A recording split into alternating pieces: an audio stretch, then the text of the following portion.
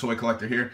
Today we're going to take a look at the new Mattel Walmart exclusive Batman The Dark Knight Returns 30th anniversary figures. There's 3 figures in this set.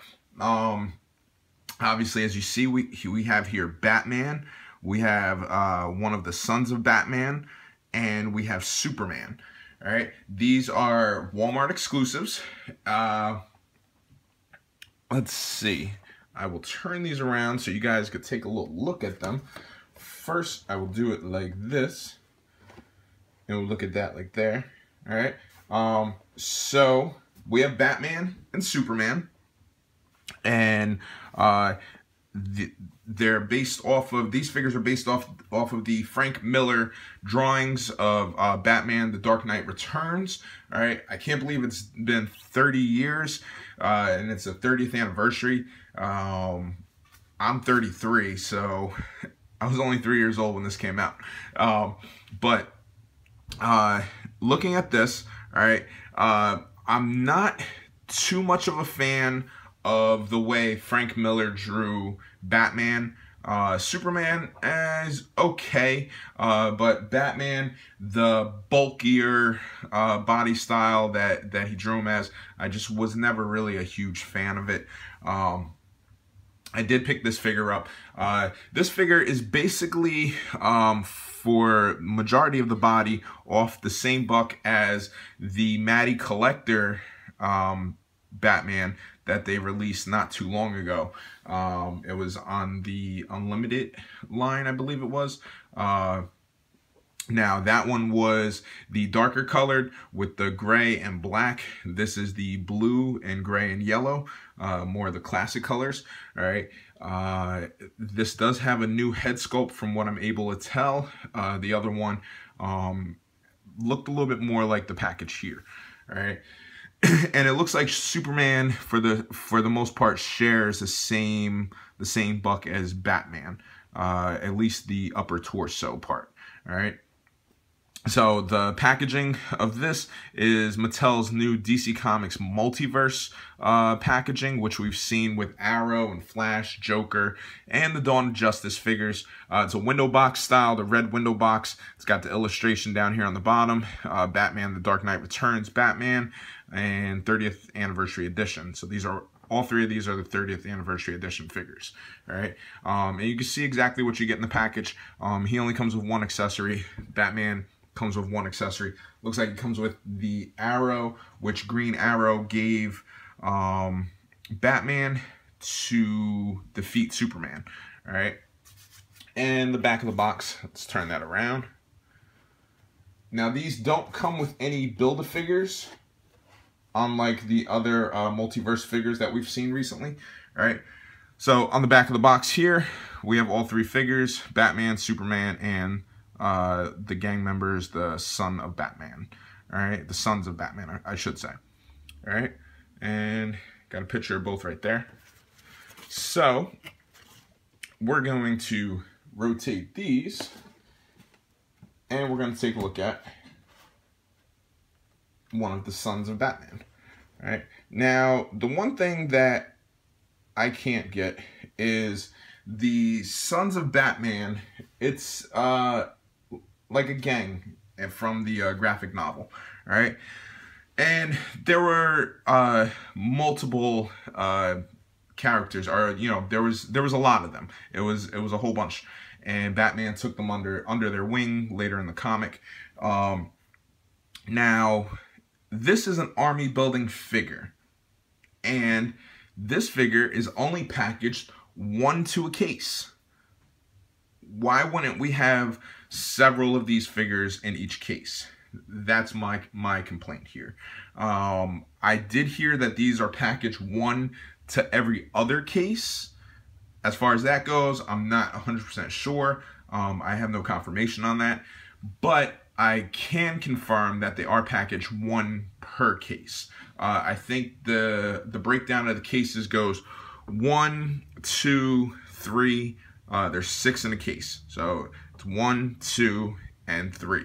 I would have liked to see a few more of the Sons of Batman packaged per case. it would make it not so hard for people to track down. And if you wanted to, you know, build your Frank Miller Dio with multiple Sons of Batman, you could do that. But unfortunately, one per case, and that's just pretty much how it goes. All right, now taking a look at this in the package, this buck right here looks like it's the Guy Gardner Green Lantern from the old DC Universe line. All right, right off the bat, as soon as I saw it, the jacket, the upper torso, I knew that's what it was. The face, I'm not sure if that's a new sculpt, if they just took the hair off of a sculpt or whatever. But the upper body, I know for sure, is Guy Gardner. And he comes with 2 accessories. So same window packaging. We can see what we got in there. We've already seen the illustration on the side, illustration down at the bottom, same type of boxes as Batman and Superman.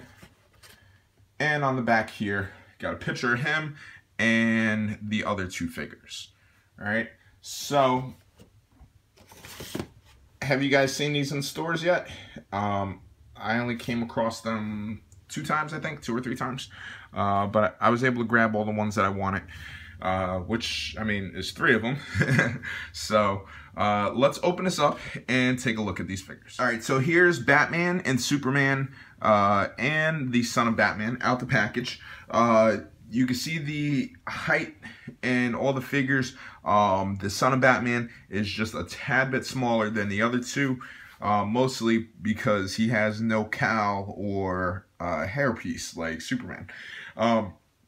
But all the figures are approximately about 6.5 inches, give or take a little.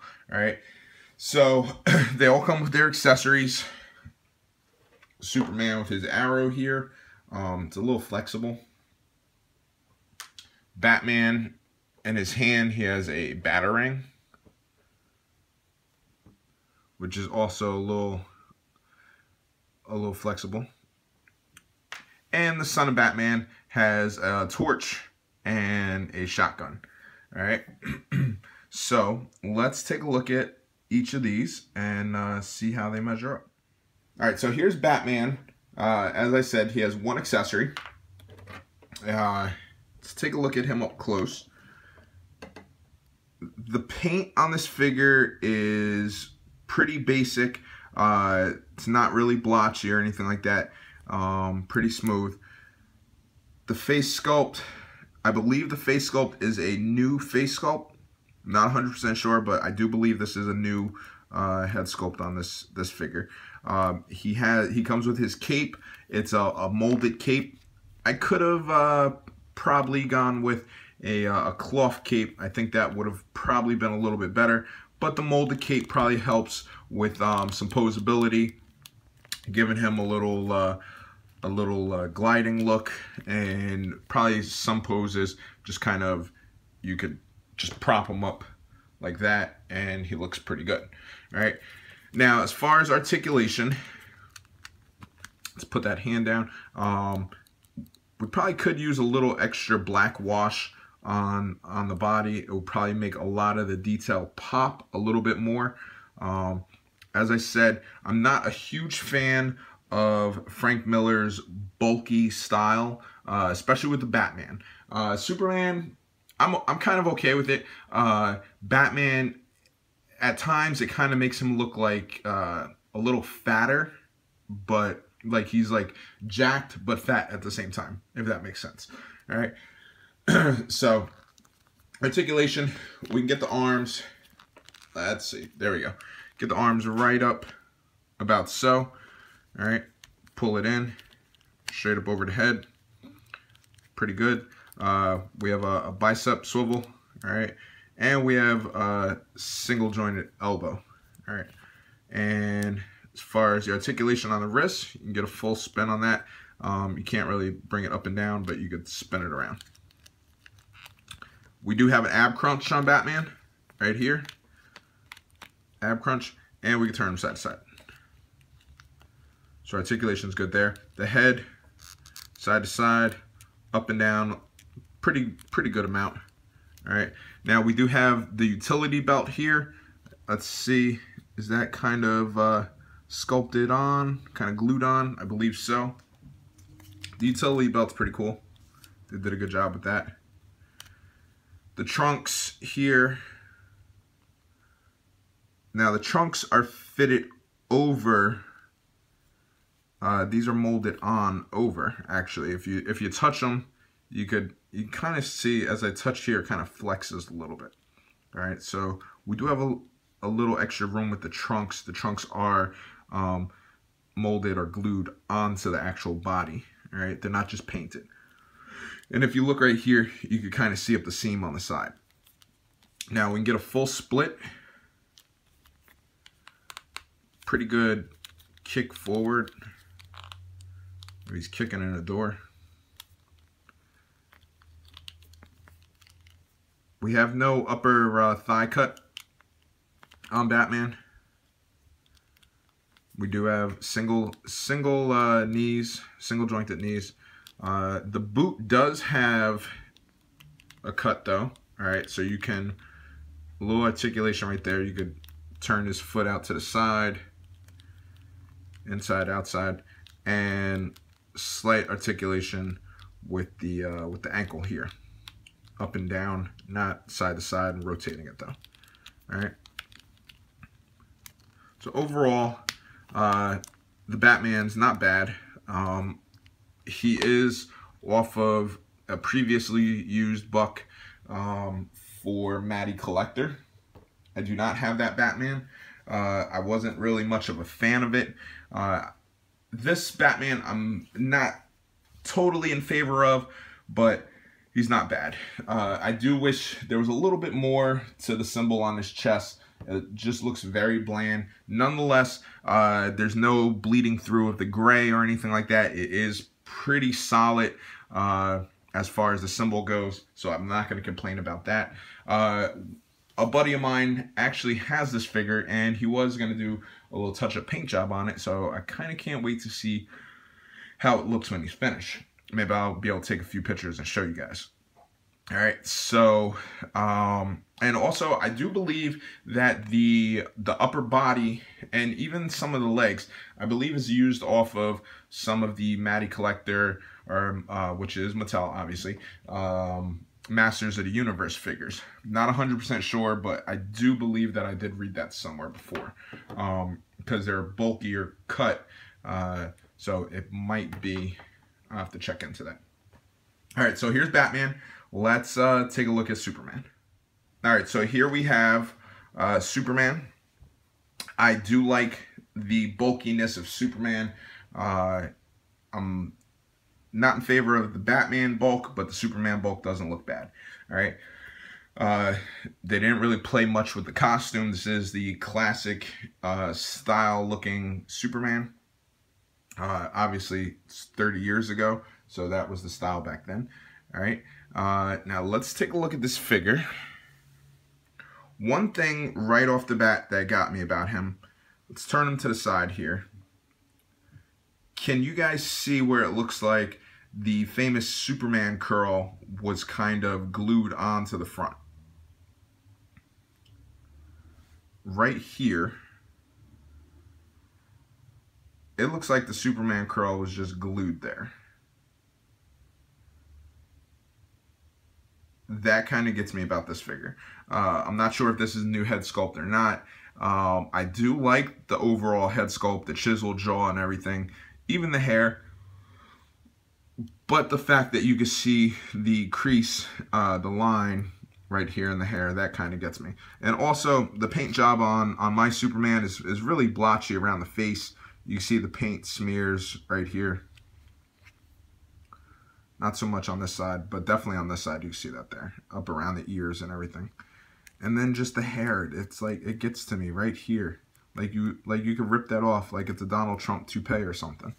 All right. The other thing about Superman that I don't like, all right, you can kind of see it in the video here. The chest is a solid blue. All right. Solid blue under the symbol here. All right. There's no bleeding through the paint. The arms, Now, if you look at the arms and the legs, it looks like there's some bleeding through of the paint.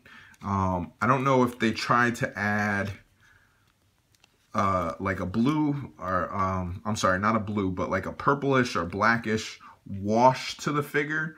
But you can clearly see underneath, and it just kind of drives me nuts. Even here on the legs, you can kind of see it. Slightly different tone than the upper body. All right, now the upper body is pretty much the same as what we saw for Batman. All right, you can look at that and see pretty much the same basic upper body. Different hands than Batman, obviously, because the gloves are the little gauntlets. So these are different hands. The waist, or the crotch actually, with the shorts, these are different because clearly Batman has a utility belt and Superman just kind of has a belt for his trunks. One thing that I did notice is that the higher you possibly kick like Superman's leg up, the more the trunks kind of hinder that articulation there. All right, same thing with Batman. The trunks are molded on over the actual body. If you look under here, you can see that more so at the bottom than the top. And then as you go down, the boots are different than Batman's, so it's molded slightly different. One thing I would have liked to see, same thing with Batman, a cloth cape. I definitely would have liked to see a cloth cape on him. This is a molded cape, which again, I could see how when you're posing him, it kind of would help for certain stances if he's falling back, or whatever you might be able to do with him. But I would have preferred a cloth cape on him. Now he also comes with an arrow, which Green Arrow gave to Batman to defeat Superman, and it's got a kryptonite tip on it. Kind of looks like a kryptonite corn dog on an arrow. Just my thought. So here's the Man of Steel. Same articulation as Batman, arms and everything. The wrists, you could spin them, you can't really up and down them. All right, ab crunch, full articulation on the head, actually better than Batman. And the legs, same articulation, and even right here in the calf, it has pretty good articulation. All right, so I do like Superman. Not totally against Batman, but I do like the bulk on this Superman. Just that hair. The hair is definitely getting to me right up in here. All right, so let's take a look at our final figure, the Son of Batman. All right, so here we have our Son of Batman. All right, comes with 2 accessories. Comes with a flaming torch here, which the plastic is kind of all the plastic, all the accessories are very bendable, I could say. And he comes with a shotgun. Did a good job on the shotgun. It's not bad. Old school style shotgun here. The face sculpt, if you look at it kind of quick, kind of looks like Ryan Reynolds a little bit. All right, so we have he's got his little Batman symbol painted across his face. It would have been nice to make this figure into the army building figure and come with, say 3 of them per case. I'm not understanding why the distribution would only do 1 per case. Maybe they're gonna do other figures down the line, maybe do Robin or Green Arrow, and then they'll add this figure as like a fill-in for the case. Maybe, who knows?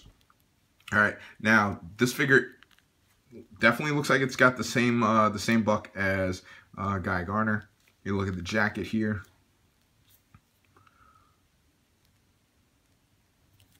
And down to the legs, these are the DC Universe type of legs and crotch, right? Like right up in here in the crotch there, that we would see for the older DC classic. Actually, not even that much older. I was looking at my Hal Jordan Green Lantern, and that's exactly how his are. All right, which, I mean, it's not bad because it does enable for some good posing, like so. So I'm not going to complain about that. All right, so here we have our Son of Batman, bulkier in the top with the jacket, little pop collar. The head articulation, not bad.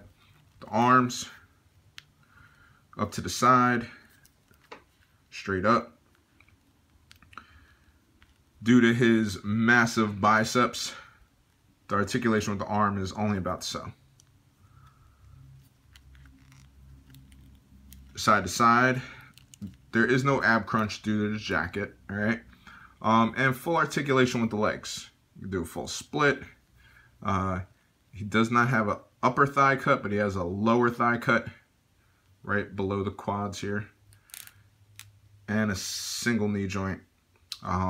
No cut in the boots like Superman and Batman, and he does have slight articulation in the ankles.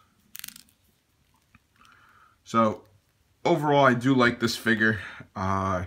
Even reusing the buck that they did wasn't that bad. It kind of goes with the figure, so can't really complain much with it. And the other figures, Superman, Batman. I like Superman. I'm wondering if we'll see Robin added to this line. Batman's not bad. I'm just, for what Batman is, what this graphic novel was, the figures, even though they're reused bucks, it's really not that bad. The figures overall are pretty decent. For a slap together wave, from what I can tell. All right, so here we have our 30th anniversary, the Dark Knight Returns figures, Walmart exclusive. All right, Superman, Son of Batman, and Batman. Will we see more? I'm not sure. Will we see Robin? It would be nice to see this Robin added to the line by Mattel, or even Green Arrow, or more of these figures if they redo the cases. So only time will tell. Toy Fair is right around the corner. Nonetheless, these are pretty decent. Price tags are about $19.99 in stores. I haven't seen them online yet. So thank you for checking me out, guys. Check me out on Facebook, Instagram, and YouTube, The Ultimate Toy Collector. And like the video, share it, leave a comment, let me know what you think about these figures. Let me know what you think about the reused buck on these figures. And what would you like to see? Would you like to see other figures from this graphic novel added to the line? All right, so until next time, guys, happy hunting.